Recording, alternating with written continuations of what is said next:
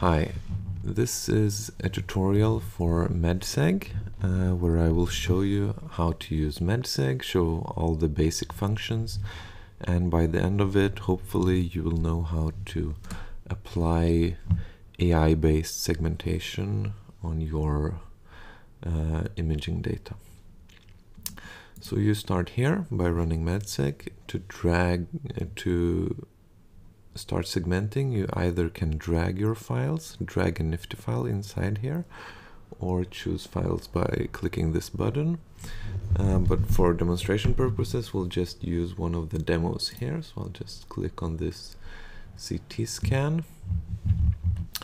Now, the first thing you need to know is how to navigate in the scan. So by the scroll wheel of the mouse, you scroll up and down. You can also scroll with this bar. A function that we radiologists almost always use is window leveling, which you use by pressing the middle mouse button and moving the mouse around. Or you can also press the numbers 1 to 6 for the different window levelings. So for 1 is mediastinal window, but here maybe the most relevant is soft tissue windowing, which is number 4. There is also lung windowing, number 3, brain windowing for 2, and so on. So let's go for the soft tissue windowing. So to start segmenting, all you need to do is just press the left button, and now you're doing the segmentation. The next thing for segmentation, you need to know how to make the pointer that you see in light blue, how to make it larger and smaller. That you do by pressing W, makes it larger, and S makes it smaller. So for example, if I was to segment the liver, I would do maybe something like that.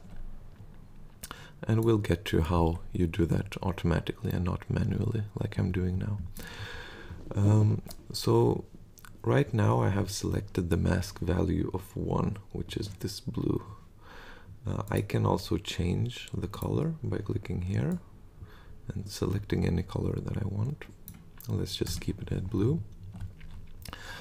Sometimes you want to hide and show the mask like this. For that you press F for hide and show, and with buttons A and D you change the opacity of the mask.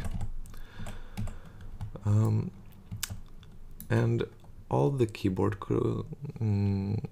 key bindings are shown if you press this button here. So there you can review all that I'm telling you.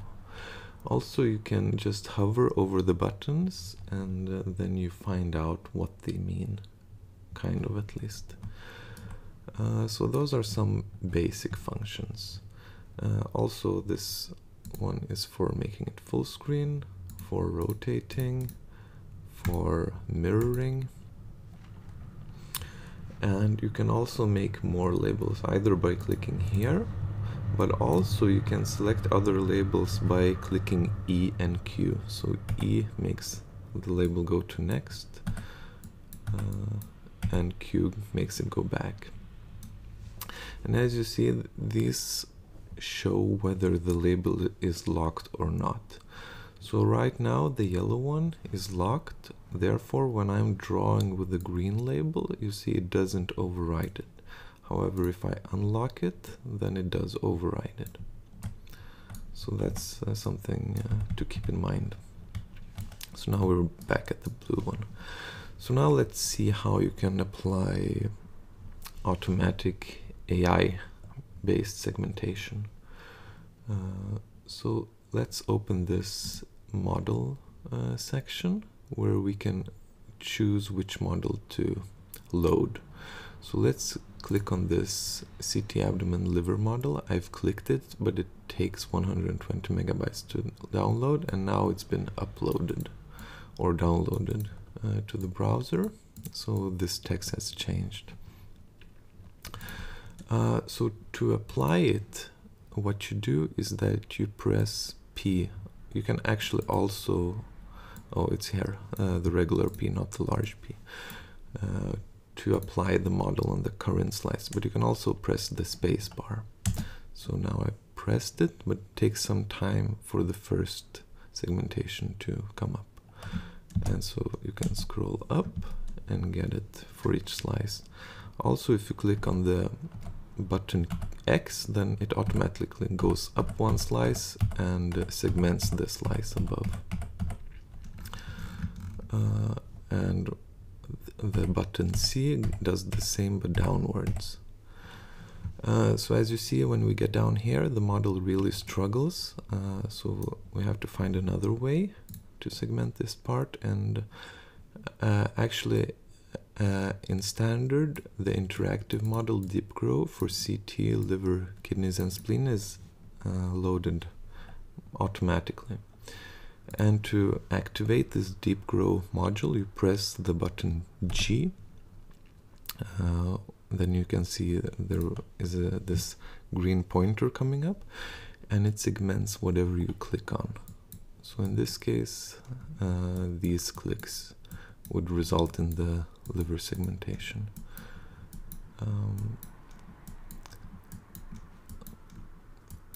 Yeah, and then you can go out from the Deep Grow module and back into the normal manual segmentation part, where you can, I also forgot to mention, but by holding the control button, you can either drag by using the left mouse button, you can drag around the image, or by holding the right button and going up and down, you zoom in and out, and also by using the scroll wheel, you zoom in and out. So now you can, with the right mouse button, you can erase the parts that are over segmented, and in that way you can kind of adjust the segmentation. There you see it got too much, so we just fixed that.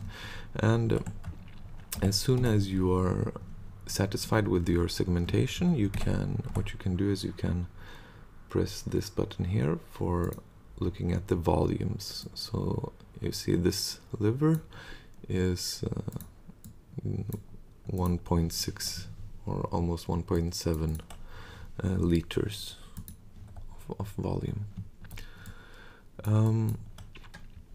So now we have the liver segmented. We can do the same. We can choose another label, and we can, for example, segment the spleen in the same fashion.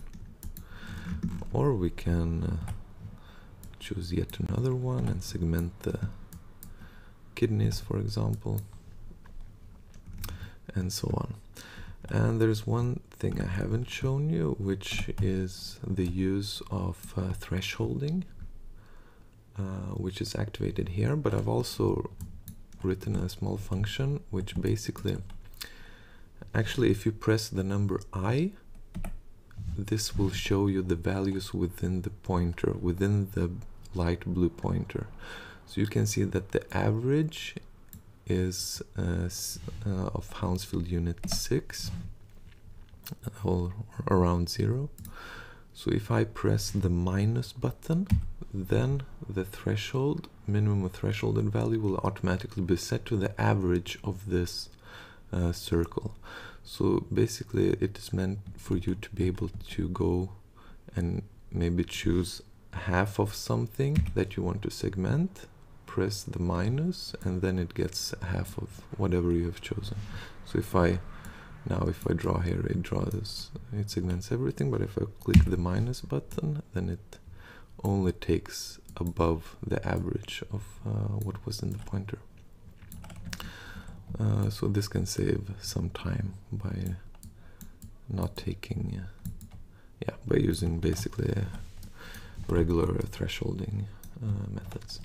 So after you're done, if you want to do something more than just looking at the volumes, you can also, of course, save the mask, which becomes saved as a Nifty file.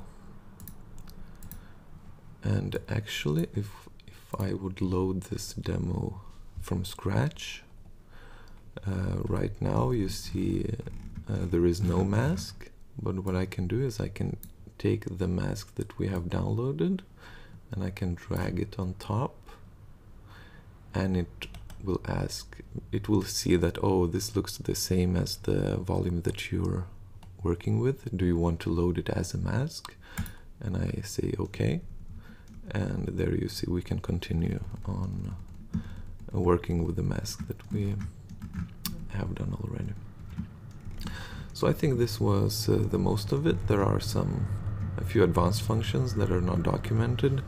For example, you could play around with just pressing the button 0 and while holding the control button with the left mouse button, looking at everything in multiplanar reconstructions. But it's quite laggy and it doesn't fully work yet, so that's why it's not documented. But I think that's enough to get you started, at least. Okay, thank you.